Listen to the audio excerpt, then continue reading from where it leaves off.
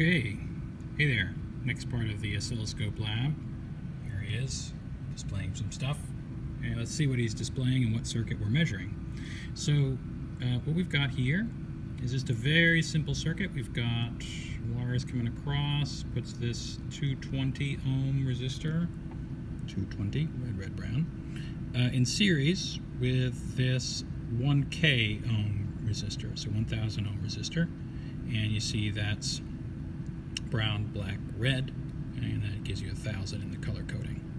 On the other side of the circuit, we've got this orange wire that goes back to that wire, back up through and over and to this function generator, which is outputting at 60 hertz. Okay? And if we look at the measurement we're making of that output, so I attached the input 1 of our oscilloscope here, okay, and here, across the whole circuit, right, across those orange and blue wires. And that's showing us, if you can read that we have a waveform that's 60 hertz. I don't have the measurement there, but you can get that from the time division, right? So we're 4 milliseconds a box. We're about 2 periods on the screen, and we've got 10, if you count, boxes. So if you work that out, you'll find that the frequency corresponds to 60 hertz. Now, the other measurements we've got here, just concentrate on the yellow for now, because that's the trace that we've got displayed. We've got RMS, which is 2.4 volts, and peak to peak. What that means is we're looking at the whole height of the wave in voltage, okay, and that's 7.2 volts. You see that those two numbers, though they describe the same wave, are very different, and that shows you just how profound the difference between the effective or RMS value of voltage in a circuit is compared to, say, the whole height of the wave. Now, if we come back over here, we look at our simple circuit, okay, what I'd like to do is just show that Ohm's law, loop rule, that kind of stuff is still applying when we've got AC rather than DC electricity. I've told you that theoretically in a lecture, but yeah, worth seeing it up close.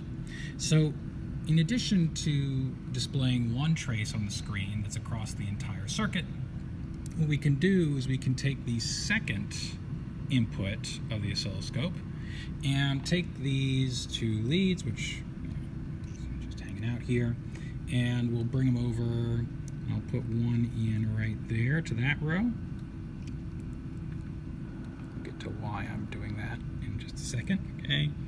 I'll bring this other one over here, and we'll put it into, pardon me, hard to do it on the video. Put that one right in there. Okay, so we got these two loose ends, and I just need to grab the other half of this connection. So you got the pin there, you got the ground connection here, and so we just put that right across there. Gotta really grab it. Okay, good. Okay, so what we're doing there is we're measuring across the 1 kilo ohm resistor, okay, and that should give us, well, if we think about that, that represents almost 80% of the resistance in this circuit, because you've got 1220 ohms of total resistance, because they're in series, and this represents 1 kilo ohm, so most of that, a little under 80%.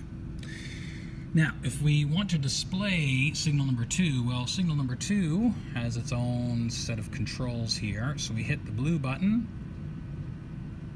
and we see its menus and the trace come up here. We just hit menu off for now. And we see that the oscillating voltage drop across that 1 kilo ohm resistor, I have it on the same scale you see here and here vertically. And that can be a little deceptive if you have them on two different scales. But we got on the same one here, and you see that the blue trace is, well, at least by eye, approximately 80% of the height of the yellow trace, which is showing us the total voltage drop across the whole circuit as a function of time. Okay? Now, in terms of the measurements I'm making here, okay, in addition to having the RMS and peak-to-peak values for the yellow trace across the whole circuit, we've got the peak-to-peak and RMS values across just the 1 kilo ohm resistor. And that gives us 1.73 volts, which is about 80% of 2.4, and it gives us 5.2-ish volts for the peak-to-peak, and that's, again, about 80% of that value, okay?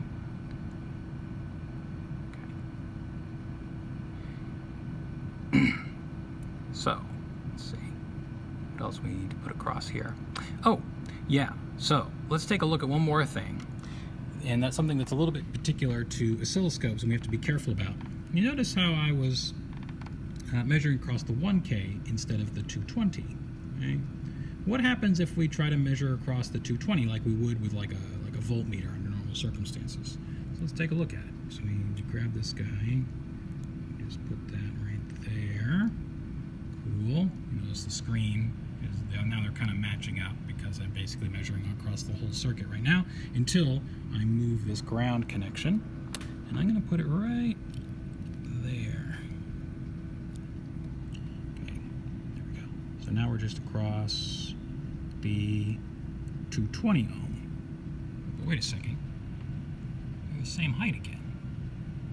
What is going on? Okay, so here's the deal. Okay, by putting this ground right here, this sort of negative connection, what we'd normally call like the minus connection on a voltmeter or something like that. Okay, remember this is AC and this is an oscilloscope. Okay, and if we look at these symbols right here, okay, so telling us a bunch of different things. Okay, don't go over 300 volts RMS or you're going to blow something up. Has an input resistance of a mega ohm, great. Has some capacitance, and blah, blah, blah, blah, blah. However, if you look at this symbol right there, see the pin and the shield. So that's the little connection in the middle. So this one. And the little shield, the little round thing right here, okay, is connected to this one, right? Which goes back to sort of the outer part of the conductor on the cable. Now, notice that the shield here in this symbol is connected to this little symbol, which is earth or ground. Okay? So what we've done effectively is we've put, by putting the ground connection right here, and I'm going to point with my handy dandy screwdriver, by putting it right here, this resistor right there is receiving no current. All of the current goes from the hot side of the circuit, so to speak, okay, the orange wire, down through the 220 ohm, and then there's a ground right there. And so as the voltage changes polarity, current is either flowing from ground or towards ground as it oscillates back and forth, but this receives no current. And so the voltage drop across the circuit is the same whether we're looking across the signal blue that goes across the 220 ohm or across the entire circuit now being just the 220 ohm resistor, having effectively shorted out with a couple of ground points the 1K ohm resistor. So something to keep in mind, if you ever did want to know directly, well, sort of indirectly, the voltage drop across 220, so let me put it back to where it was, put that back, so we're measuring across the 1K now, back to that situation, okay, and we're back to that situation on the display. What you can do with oscilloscopes is you can do mathematical operations with the two inputs. So here we know that the full voltage of the circuit minus the voltage drop across the 1K ohm resistor is going to be equal to the voltage drop across the 220 ohm resistor. So we can hit math, nice, always want to do more math, and we go over here to dual waveform math, perfect, okay. And what we can do is we can set up options. Right now it's taking 1 minus 2, but you could add them or you could multiply them, and you could change what you're subtracting from what. But because the first source, yellow, is the total, and we're subtracting off, what we want to subtract off is the voltage drop across the 1K, which is 2. It's all set up the right way. Funny that, almost like I planned it that way. So we get rid of all these menus. And there, okay, that red trace represents the machine taking all the data points it has from the yellow, all the data points it has from the blue, and subtracting the two to give you that red.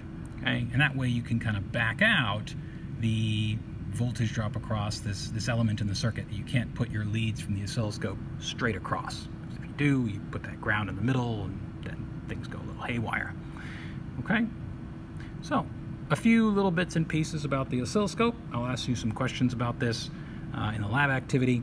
And we might do one more thing with the oscilloscope.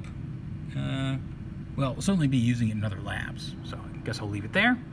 And I'll see you again soon.